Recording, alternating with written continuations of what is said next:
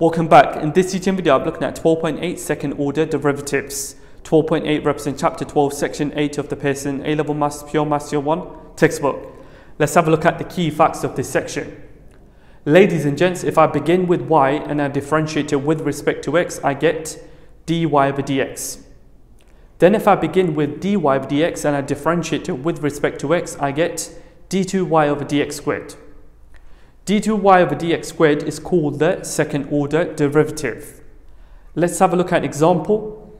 Given that y is equal to 3x to the power 5 plus 4x to the power minus 2, find part A, dy over dx. Now in part A, we are going to start off with the y equation. So we've got y equal 3x to the power 5 plus 4x to the power minus 2. I'm going to do term by term differentiation. Bring down the power, multiply it by the coefficient, and then subtract 1 from the power. So I've got dy over dx is equal to 5 times 3, which is 15, x to the power 5 take away 1, which is 4.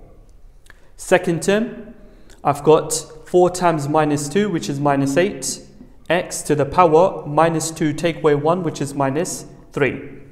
That there is my dy over dx. Moving on to part B.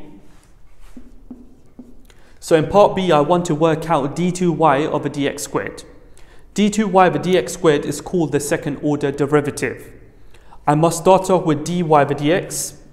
So I've got dy over dx equal 15x to the power 4 minus 8x to the power minus 3.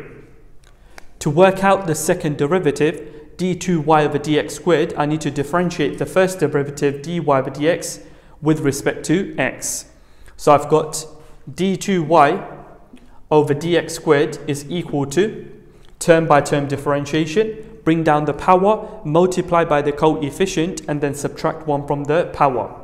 So over here I've got 15 times 4, which is 60, x to the power 4 take away 1, which is 3. Then I've got minus 8 times minus 3, which is positive 24, x to the power minus 3 minus 1, which is minus 4. That there is my second order derivative d2y over dx squared. This completes 12.8 second order derivative. If you found this teaching video useful, please don't forget to subscribe, leave a like, leave a comment, turn on your notification bell so that you receive notifications every time I post a new teaching video.